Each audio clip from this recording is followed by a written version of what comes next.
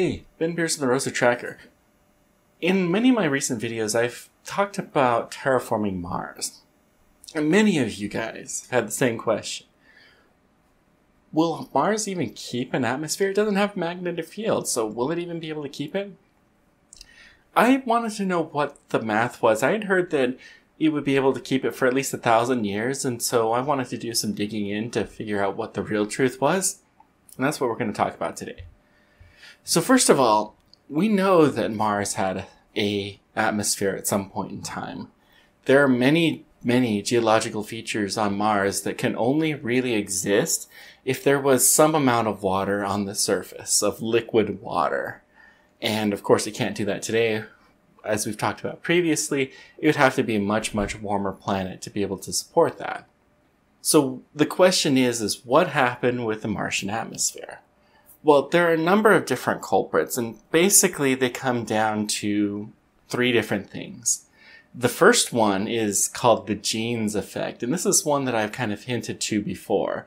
The Jeans effect is where the really light molecules in an atmosphere will tend to leave it because they have a velocity that's higher than the escape velocity, and so they'll tend to leave it over time. That's why we don't have very much hydrogen in the atmosphere of Earth, because Earth can't hold on to it. Now, it turns out that Mars can hold on to most of the same gases that we can, except for Earth can do a better job with water and with methane than Mars can. But for carbon dioxide, oxygen, nitrogen, they're equally as well. The second ones, they come down to a couple of different effects, but they basically have to do with radiation. I won't go into all of the details. There are a number of different papers on this, but there's a couple of different processes whereby radiation can cause it to go away. I won't go into all of the details here because it's really technical. It took me a while to get down to the bottom, but there's basically two processes whereby the radiation can affect it. The first one's called sputtering, and that's basically where you have a high energy radiation particle hits another particle, bounces it away.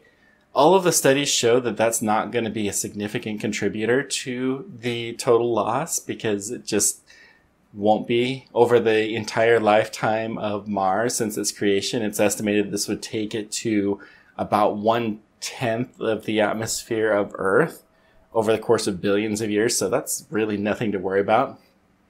The second one is called photorecombinance, which is a really complex one.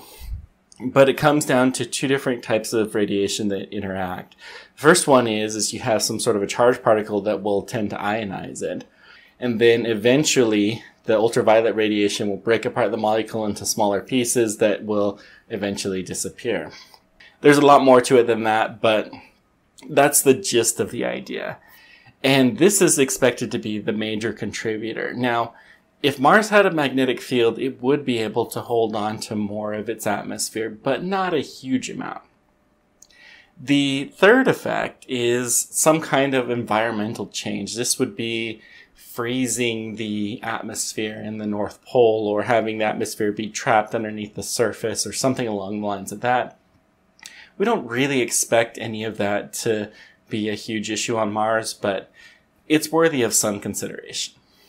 Bottom line is can Mars really hold on to an atmosphere without the magnetic field that Earth has? And the answer is yes, it can. Now, how can I say this so confidently?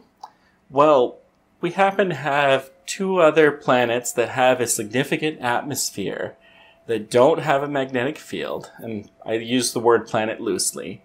One of those is the planet Venus, which has a very thick atmosphere, has no magnetic field, although it does have some effective magnetic fields to some extent, but it's not a planetary magnetic field like Earth's.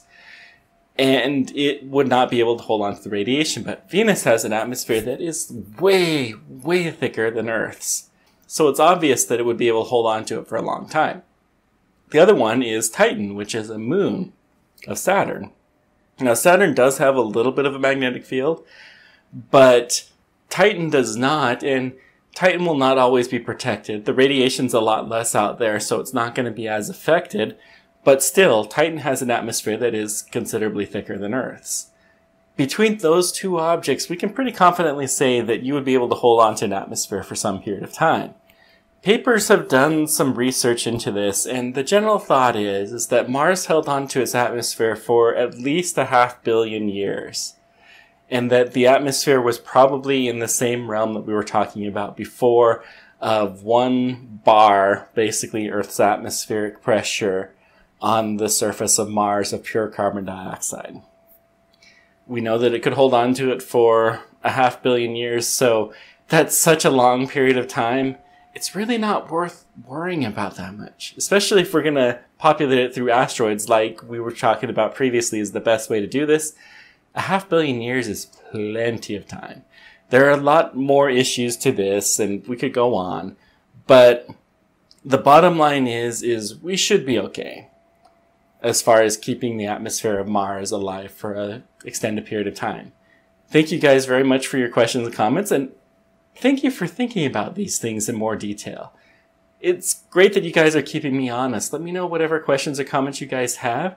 Thank you to my Discord members who are helping me to troubleshoot things, and to my Patreon members who are helping me to do all kinds of things. You often get access to the videos early by being a Patreon, and you always are able to help support me. So thank you guys so much.